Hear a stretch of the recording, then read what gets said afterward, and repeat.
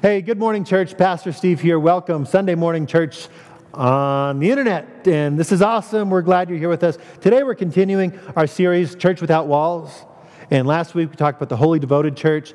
Church, we want to be wholly devoted here at Albuquerque's First Baptist Church. And what I want to remind you of is that when we're fully devoted to God as believers, then we act out in the world. Today, what we're going to find in God's Word is that as we act out in the world, part of that is just being radically generous. It's loving our church body in a way that just makes us connect in ways that we see needs in our neighbor before they even ask for them.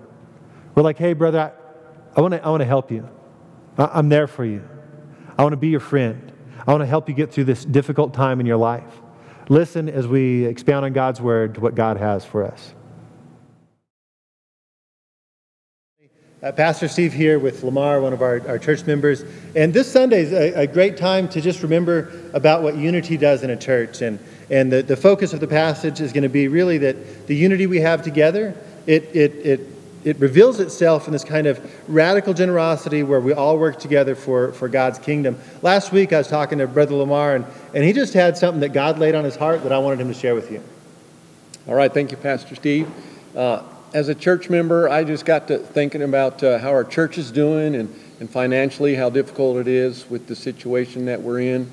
And just came up with the idea God laid on my heart that these stimulus checks that many of us are getting, there's some of us who are doing okay. And maybe we don't really need it like someone who perhaps has lost a job, they're unemployed, or whatever may be going on in their life. So I was thinking, at minimum, we ought to be tithing off of that, and perhaps there'd be a number of you out there who would join Lynn and myself, my wife and myself, in giving a chunk of it or even all of it to the church budget so we can help bolster that as we get through this tough time, because ministry is still happening and people are still serving, and so we need to continue to fund the ministry that God's called us to do here at the church. Amen. And we really want as a church to see that working together, we can still see missionaries go out and church plants happen, even in the midst of like the economy downfall that's a result of this pandemic. And so, thank you, brother. Appreciate that. You betcha.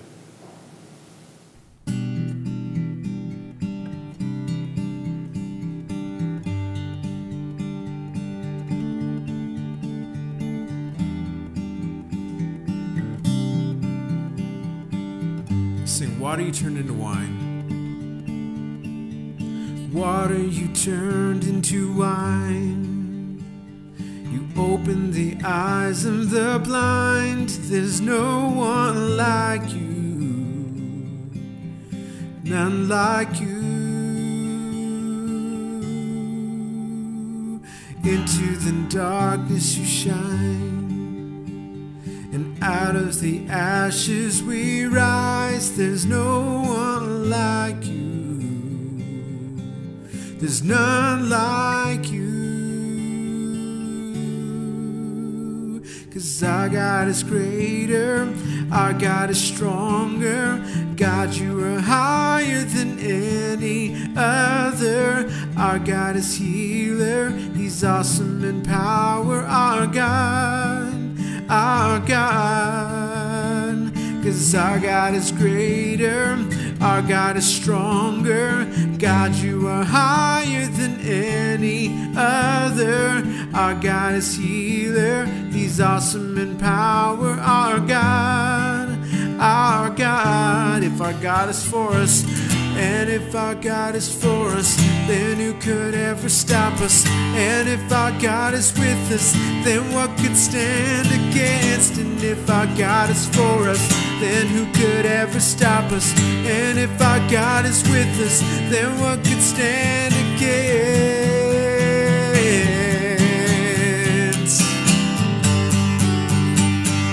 Then what could stand against?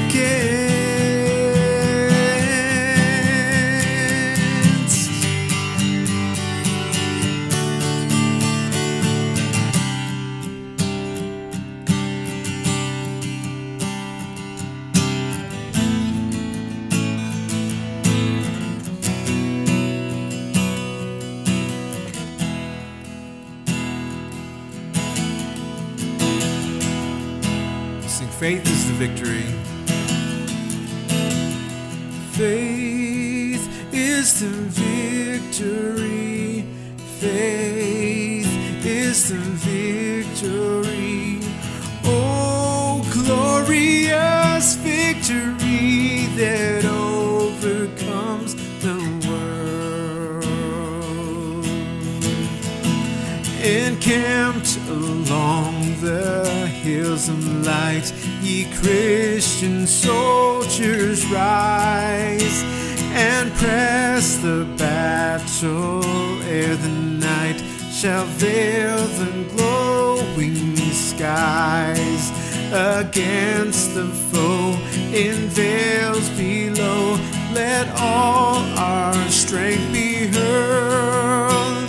Faith is the victory we know that overcomes the world. Faith is the victory. Faith is the victory. Oh, glorious victory that overcomes the world. His banner over us is love, our sword, the word of God. We tread the road, the saints above, with shouts of triumph trod. By faith they like a whirlwind's breath swept over every field. The faith by which they conquer death will be our shining shield.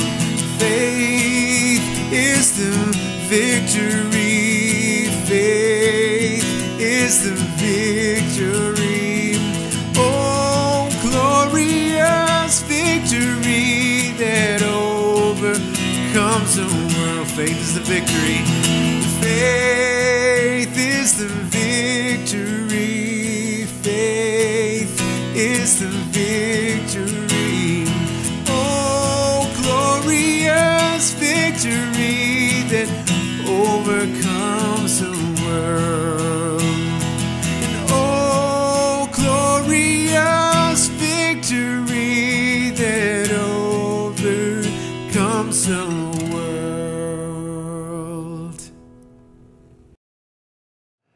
Good morning, church. Here we are again. We're going to talk about the Holy Devoted Church. Today, our focus is going to be really on radically generous church. And as we think about that, try to get our hearts ready, would you join yours with mine as we go to the Lord in prayer and ask Him that He would just speak to us in a great way?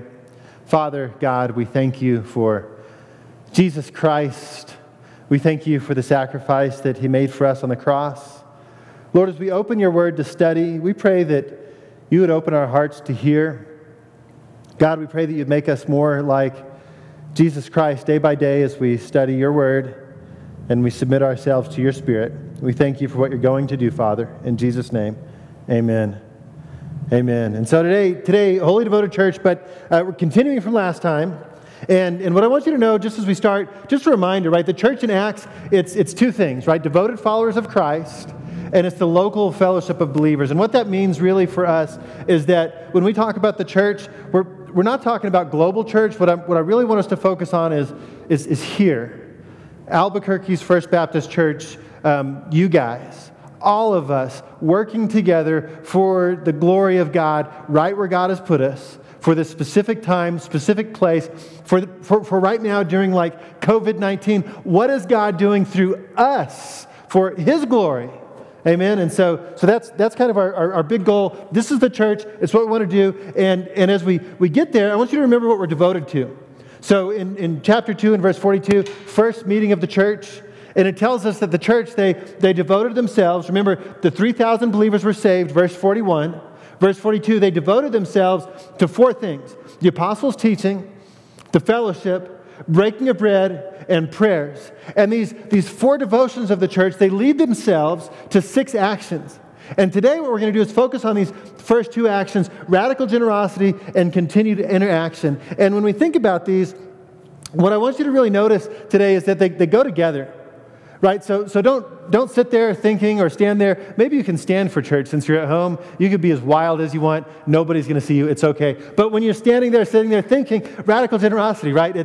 It's not separate from togetherness. Because in the context of church, here's what happens. The radically generous church is completely sold out for one another. And in a very real sense, what that means is that church family, we care about you. We care about you enough that no matter where you are, what you're facing, we want to be there for you. And we want to be there for you enough that like, you just heard about the testimony from Brother Lamar. We want to help support you if you need that help. Because that's where our heart is, because we're a completely unified church. Context today. You got to get the context because it matters. In verse 41, the 3,000 believers are saved. Right? So they believe Christ, they're saved, they're baptized. The devoted church then happens. Once the church is devoted to Jesus Christ, you know what they do? They want to tell somebody about it. And here's what's exciting to me. As we look at the context, I think it's what happens in our life. Do you remember when you got saved? Do you remember whenever you were like, man, my life, God, is sold out for Jesus Christ. There's nothing I want more than a relationship with God. What's the first thing you do? You're like, I want to tell a friend. I want to tell somebody else what Jesus Christ did in my life. And that's sharing the gospel. Here's what happens in Acts. They go out and they share the gospel, and then they experience persecution. The government, it shuts them down. The high priest, the Sadducees, they come, and if you read in Acts, they arrest them, and they're like, you guys, you got to time out. Like, you got to stop telling people about Jesus. You know why they do that?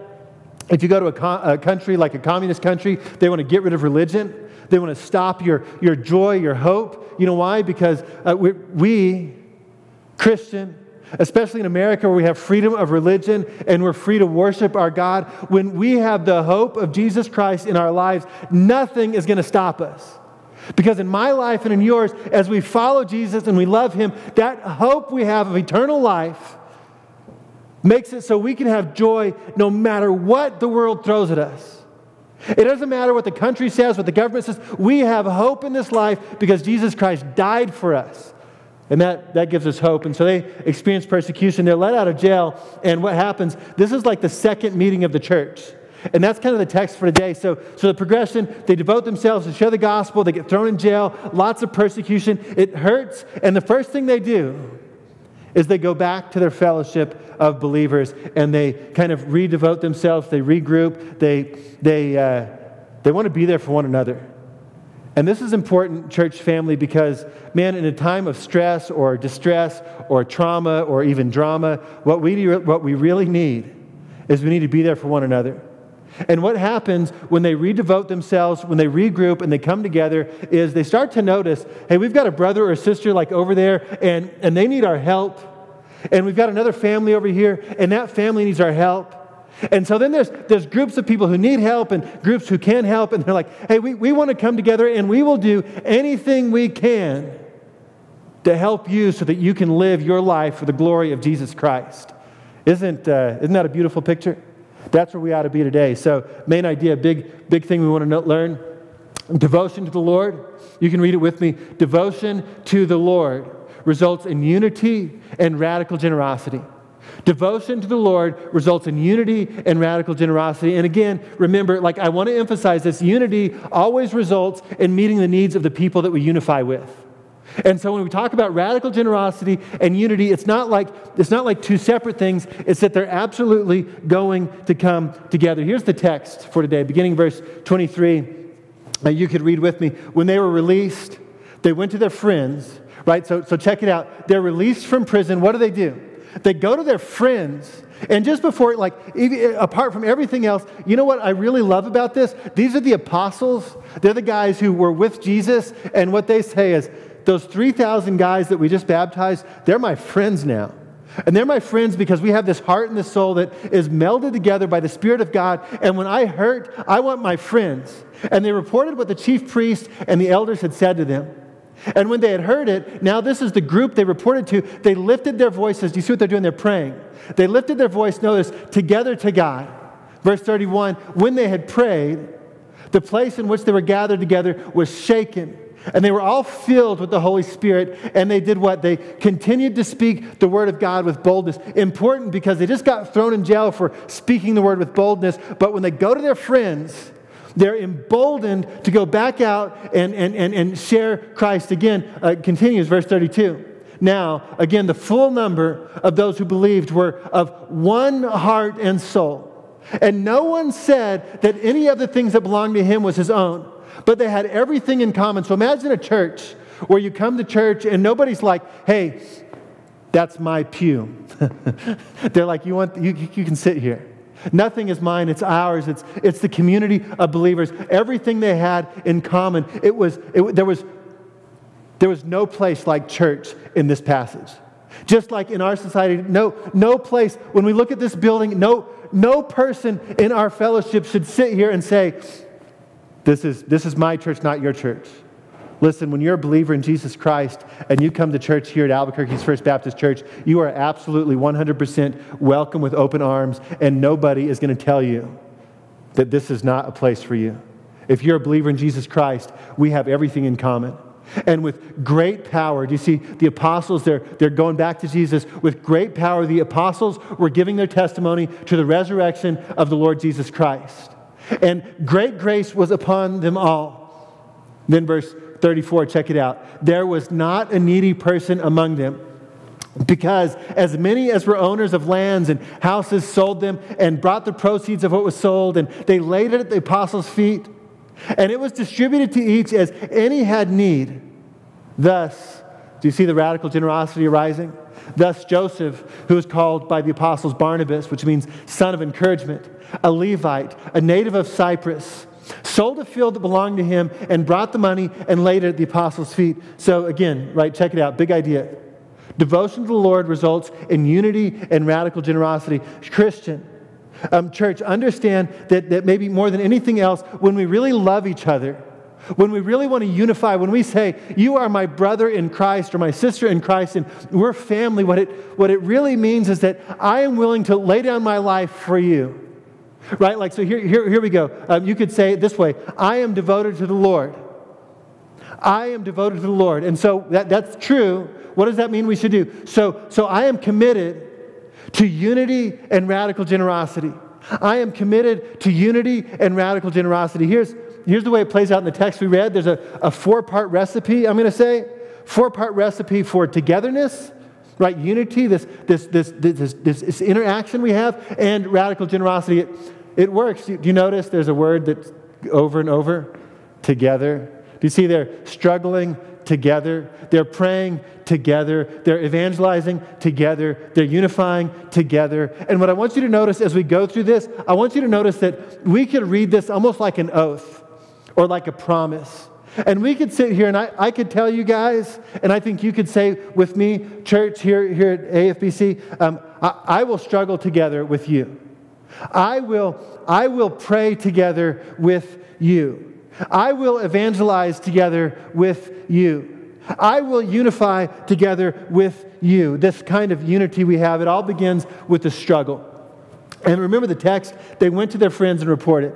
And what a beautiful text, because what it shows us is that these apostles, and the reason I think it's important is because when we think about apostle, we think of guys like Paul or Peter, and here's guys like Peter healed people. He saw the lame get up and walk, and they saw these just amazing things happen out there in the world. But what do?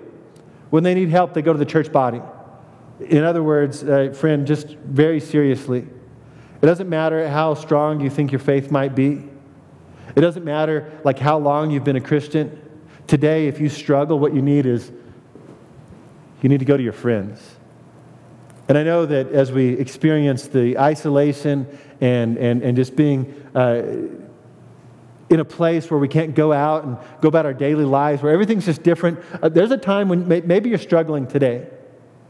And if you're struggling today, what I want to invite you to do is call somebody. Look, you can call me. My phone number's all over the place. You can email me, text me. You can comment on the video that you want to talk. We'll get a hold of you. They went to their friends and they reported what happened. So what we need to do, what we learn from this, if we want to be a radically generous, unified church, we have to tell people, would you help me? Like, man, I'm having a rough day. I need the fellowship of believers because today, man, frankly, it stinks. I need something. I need some help. And hear me, there's no judgment. If you come to me and you say, Pastor, I'm struggling, no judgment. If you come to a brother or sister, no judgment. What I want you to notice in the text as they tell their friends, you know what we don't see in the text? Nobody goes and says, Peter, this is what you should have said to the high priest. Peter, if you only would have done this, they would have let you out of jail quicker. You should have evangelized, and there's no criticism. There's just like, hey, guys, we're here for you, and we're going to support you because we see that you're struggling. Friend, if you're struggling today, man, we're here for you. We want to be there for you. Second, get the second part of the recipe. Not only do they struggle together, but they pray together. And I think what's so cool is that they lifted their voices together to God. And again, just think, right? Apostles. These guys, they knew Jesus Christ. They walked, they fellowshiped, they were at the Last Supper, they saw the crucifixion, they knew Christ better than probably anybody. They don't pray alone, right? They pray together. There's this idea sometimes, people come to me and they're like, Pastor, would you pray for me? It's almost like, and listen, I don't mean this in a bad way, it's like they think that because I'm Pastor Steve, that my prayer means more. Here's what I want you to get today, Christian. Your prayer matters as much as mine, right? Like just because Pastor Steve went to seminary, like there's nothing special. There's nothing special about me and God compared to what you have with God. When we read places like Romans 8, everybody who believes is adopted into the family of God. All of my kids are different. But I listen and love each of them when they talk to me. And when God listens to what you say to God, God listens and loves, and He wants what you have to say with Him. You know what we need is to lift our voices together to God. Because if we're all alone in our prayer, we're not praying biblically in this instance. And so here's what I want you to get. A powerful prayer includes, and just to caveat this, right, when we're talking about prayer here, it's this prayer in this context. So there's lots of examples of prayer, but here in the context of struggling, in the context of we want to go out and evangelize for Jesus Christ, that we want to be together, first thing we got to unify with other believers in prayer. In other words, if you need help, we got to pray together, right? We got to pray together. Second, we got to pray according to God's word. If you look in the text, what you start to see in verses 25 and 26, they're quoting Scripture. They say in the prayer, we're praying, verse 24, Sovereign Lord, who made the heaven and the earth, the sea, everything in them, who through the mouth of our father David, and then they start quoting what God's word says. We pray according to God's word. There's power in saying, God, I know that you're a sovereign Father. I know that you provide all things. God, I know that even though maybe I lost my job or I don't know what's going to happen. I don't know, God, I don't know how to be a parent. God, I know you know all things. There's power in knowing what God's word says. Third, by the way, the reason we do Bible studies and small groups, and the reason we do this is we want you to know God's word, so that you can pray God's word. Third, we pray for the power of God. And I think what's astounding, if you follow this through from the beginning in Acts chapter 1 and verse 8, what we start to see is that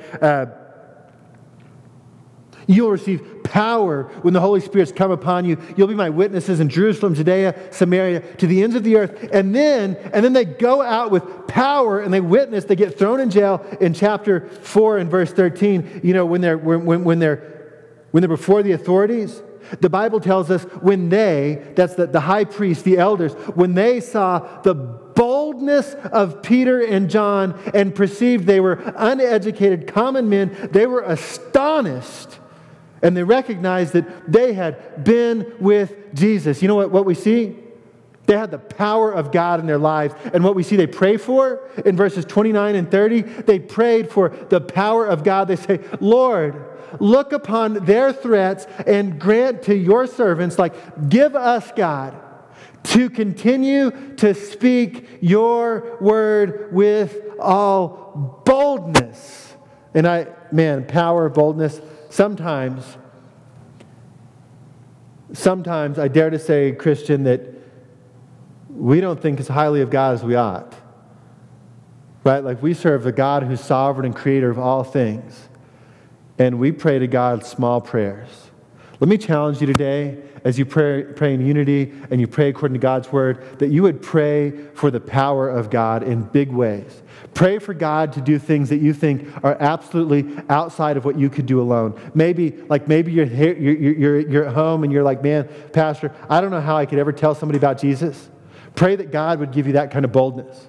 Maybe you're home with your kids and you're like, man, Pastor, I don't know how I'm going to get through the end of May or the middle of May or whenever they let us out of our houses. You're like, man, God, I just don't know. Pray that God would give you that kind of power, because that is what truly happens when we love God and we trust Him. God gives big things to God's people. By the way, when we talk about praying in unity together, I've asked Pastor Robert to set up a Zoom prayer meeting, because we want to try praying together. We're going to try to use technology, so you should be getting an email this week, and you'll have instructions on how to join us in a prayer meeting, and we're going to try to virtually pray together, right? So if you have a phone, you can call in, or if you have a computer, you can video in, and we'll pray in unity together this week so we can maybe try to start that better. Third, right, get this. So first, we struggle together. We let ourselves be vulnerable in front of our brothers and sisters so that we can pray together. Third, evangelize together. Look at what happens. They're filled with the Holy Spirit, and they continue to speak the Word of God with boldness. And the reason this is extraordinary, these are guys that just got put in jail for telling people about Jesus Christ. And what happens after they pray? They get the boldness that they wanted. There's a couple things I want you to really get about this. What happens is God answers prayer. Amen? God answers your prayer. God is going to absolutely do whatever it is that He wants to do in your life so that He could be maximally glorified. If you would ask God to do big things, God's going to surprise you by doing amazing things in your life. Second thing I want you to get when we talk about evangelizing together, the whole purpose of this, the reason the church exists, is so that we could tell people about Jesus Christ. You know, the radical generosity, the unity, the us coming together, the whole reason that we have facilities, the reason we do this is we want the world to know Jesus Christ is our Lord and Savior. We want them to know what's happened in our heart because we've trusted Jesus Christ as our absolute Lord and Savior. We've recognized we're sinners. We know that He's paid the debt. We know Jesus, and we want the world to know Jesus Christ. Amen? Four, get this. Not only do we struggle together, pray together, evangelize together, but we unify together. And what I really love about the text is if you go through this, it's so redundantly redundant. Like they came together, they gathered together, they're all together, they're of one heart and one soul. Nobody's alone. There's so much, the full number were of one heart and one soul. What God is wanting us to get is that they're completely 100% like unified all together. In other words, we've talked about this. If you were with us last week, there's no such thing as a Lone Ranger Christian. There's just not. There's not like the one dude out there that's all by himself and he's like, oh yeah, I'm doing church all by myself forever. Tain't never been a thing in God's Word. God wants us to unify together with other people. And what's beautiful is when we're unified together, right? When we're unified together, there's three things that happen. It at least includes that we're of one heart and one soul. And what I love about this passage and what I love about that it results in generosity is that it means that we're really involved in one another's lives. It means that they are so unified. When Luke talks about it in Acts, he says, hey, in this church, they knew each other. You know, they were like, hey, where's Pastor Steve on Friday night? Oh, I know. He's home with his kids making pizza because that's what Pastor Steve does on Friday nights with his kids. They're like, hey, where's Jay? What's he doing? What do you think Pastor Robert's doing? What are their hobbies? What are they doing in life? What are their struggles? What's going on real? What's their relationship like? What is making them who they are? They said that about all the brothers and sisters and said, man, they're of one heart and one soul. There's no division. I remember when I came here and preached in view of a call, the vote was absolutely unanimous. And I was actually surprised by that. But what it shows is it shows this unity of believers of like one heart and one soul. It shows that Christians are there saying, we want to be on board absolutely together. When I think about something like COVID-19, the virus, the enemy we can't see, however we want to cast that, you know what we need right now? We need unity. We need unity within the church body because we want the world to see that we have that kind of unity. Second thing, unity happens according to the apostles' teaching. And I think this is important because like unity for unity's sake, it's not that important. Unity for the sake of the gospel and the glory of Jesus Christ, now that's something worth fighting for. Unity according to the apostles, unity that's focused on God's word. Right? There's some things that are absolutely essential in life, and they're right here in God's word. And the things that are not essential, like there's liberty in that. There's liberty in non-essential things, but there's absolute unity in things that absolutely matter. It's according to God's word, according to the apostles' teaching. When we tell you that we're saved by grace alone, through faith alone, in Christ alone, we have absolute unity in that. If I ask you to do like hymns or praise music, you know what? You could be we can divide. We can say, you know what? I like this or that better. But when it comes to God's word, we're absolutely unified. Third, it results in radical generosity.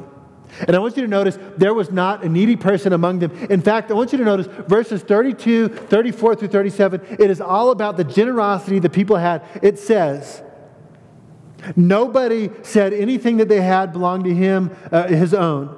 But they had everything in common. And so just quickly, let me address this. This is not socialism. It's not communism. The difference, this is absolutely free will. This is the body of believers saying, I see a need in my brothers and sisters that are of one heart and one soul with me. And I know that what you need, you really need it. And I know that I have extra. Like, I know that maybe I'm the guy or the girl that got this stimulus and I don't need it. And so I can use that to further God's kingdom and do amazing stuff in God's glory will be exalted through what I have extra. And so what happens? They see, they're looking, they're persecuted, they're struggling, they know everything about one another, and great power comes upon them. And there's not a single needy person among them in verse 34. For as many as were owners of lands or houses, they sold them. They brought the proceeds. They laid it at the apostles' feet. It was distributed to each as any had need. Joseph, it says, who is called Barnabas, which means son of encouragement, a Levite, a native of Cyprus. He sold a field. He brought all the money and he laid it at the apostles' feet. Here's what I think is so beautiful about this kind of radical generosity. It happens organically. I could sit here, I could stand here, I can tell you, church, give to the Lord generously. But what I really want for you to do is to look around at your brothers and sisters, look at the kingdom of God and say, you know what, man, God has blessed me and I see a need that my brother has and I want to bless that guy. I want to bless that girl. I want to do something that's amazing for God's kingdom because that's what God's put on my heart. What I want for you is for God to put on your heart this burden of radical generosity, not that you would sit here and feel bad and say, well, you know, I'm only giving because Pastor Steve guilted me into it. Look, there's no guilt. It's all about what rises out of your heart. Radical generosity is the result of the unity that happens. It's the result of what God is doing in your life. I think Philippians chapter 2 captures this so great. It says, do nothing. Chapter 2, verse 3, do nothing from rivalry or conceit, but in humility count others more significant than yourselves. This is church. We look around, we say, man, I want that guy to have it better than I have. Let each of you look not only to his own interests, but also to the interests of others. You see what Paul is saying to the Philippians is exactly what Luke is recording in Acts, that the result of unity is radical generosity, and there's not a needy person among them. I pray at Albuquerque's First Baptist Church, listen, if you're having a hard time right now because of COVID-19, let us know. We want to help. And if you can help right now because you are blessed during this time, let us connect you with somebody maybe who needs help, or use that money that you could further a missionary, help plant a church, do something. And all of this, remember, we do because Jesus Christ was first generous to us. May the generosity of Jesus propel us toward radical generosity. I just read Philippians 2, a couple of verses where it says, esteem others better than you. Listen to the way it continues, the way it plays out. Have this mind among yourselves, which is yours in Christ Jesus, who though he was in the form of God, did not count equality with God a thing to be grasped. Do you see what Jesus is doing? He's royalty in heaven. He's already the King of Kings. And he owns all the cattle on 1,000 hills.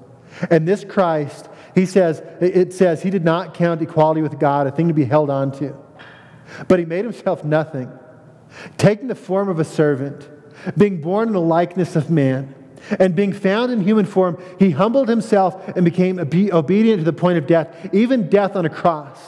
Here's what I want you to see, church. Our Lord and Savior, Jesus Christ, hung himself on a cross.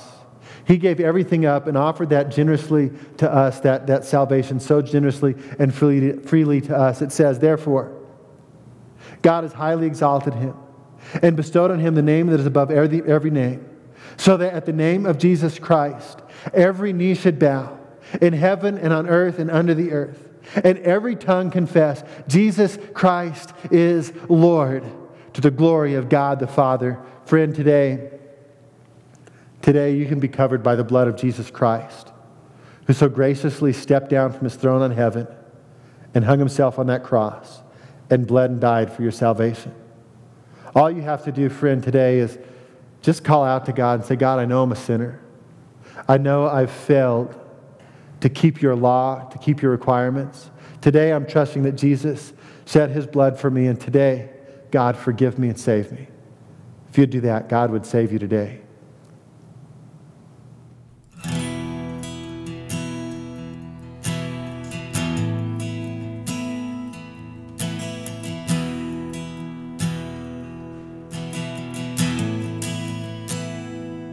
Better is one day in your courts. Better is one day in your house. Better is one day in your courts than thousands elsewhere. Better is one day in your courts. Better is one day in your house. Better is one day in your courts than thousands elsewhere. Better is one day. Better is one day in your courts.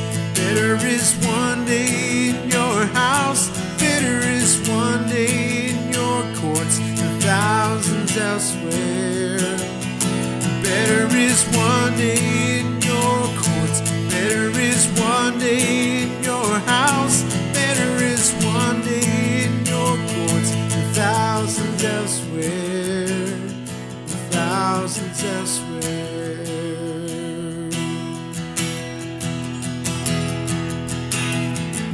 My heart and flesh cry out to you, the living God. Your spirit's water to my soul. I've tasted and I've seen. Come once again to me. I will draw near to you.